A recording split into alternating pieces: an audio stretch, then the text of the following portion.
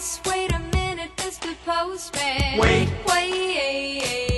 Mr. Postman. Please, Mr. Postman. well, we are here with Hank Garrett, star among other things, 3 Days of the Condor, one of my favorite movies. You were the postal assassin? I was the mailman. Okay. In fact, that's where the expression "going postal" came from. Really? Yeah. Really? Reviewer saw it. He said, "See Condor and see a mailman going absolutely postal." Oh, I like that. My recollection was if you had been wearing different shoes, you would have been able to kill Robert Redford. Is that how he spotted you? You had the wrong shoes on? Yeah, it was his idea.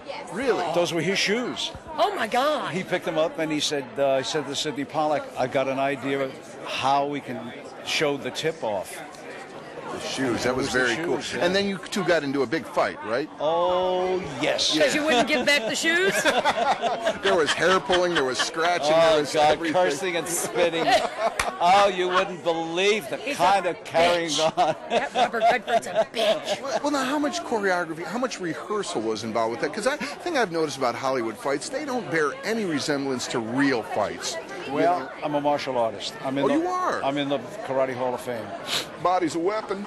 Look at that. Hold it, you're in the Please. Karate Hall of Fame? Yeah. Really, Look for? at that. The man he's packing some Wow, heat, baby. look at that. I was also a pro wrestler. So again, no resemblance to reality. You would have stomped Robert Redford's ass into a mud hole, right? Well, yes, except that I was afraid he'd run me over in the middle and walk. No, he's a terrific guy. In fact, I accidentally broke his nose. That's what we're going to True say, story. accidentally. How did during that fight scene? Yeah. Really? What happened was, if you recall, he throws a pot of coffee. Right. And it wasn't real coffee. It was some kind of liquid, and it had an acid to make this liquid foam. Okay. Oh. And it was mineral oil. It was all over the floor. And I said to Bob, "Don't come in low. And whatever you do, because I'm going to do a simple sweep, I'm just going to take you over my knee." Right. He slipped, face came forward. As I came around, I caught him with my elbow and broke his nose. Nice. I'm just going to focus on the fact that you took Robert Redford over your knee. That's going to be a little visual for me later. Oh, yes. You and Robert Redford. So what are we working on these days, Hank? Well, I've been doing these all over the country, and I raise funds for the disabled vets. Oh, very nice. Very In nice. fact, I only take my cost, and everything else goes to the disabled American veterans. Very cool. So far, I've raised about $40,000. God bless. Excellent. Very nice. Now, you were telling me a story about when you had received an award, I was and you were doing an interview. I was getting the New York Film Critics Award for Condor, and it was in New York, and it was on the street in a location, and a couple of friends came over, and they, can I say what Go they ahead, said? yes, we're on cable. Oh, okay. They said, "Holy shit, Hank's getting a fucking award." Right on, you believe this shit? And I'm saying, Ange, I'm telling you, wah.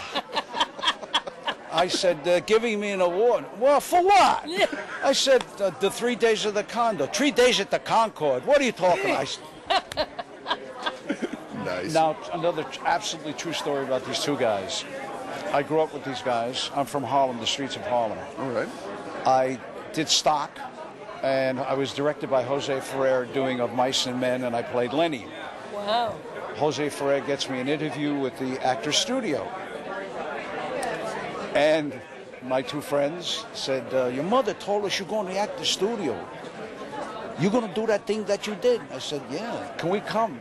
Oh. So I go to Lee Strasberg, and I said, "Mr. Strasberg, would it be possible for my friends to sit and watch?" He says, "Fine, if they sit in the back and don't make any noise." Oh, God. I said, "Okay."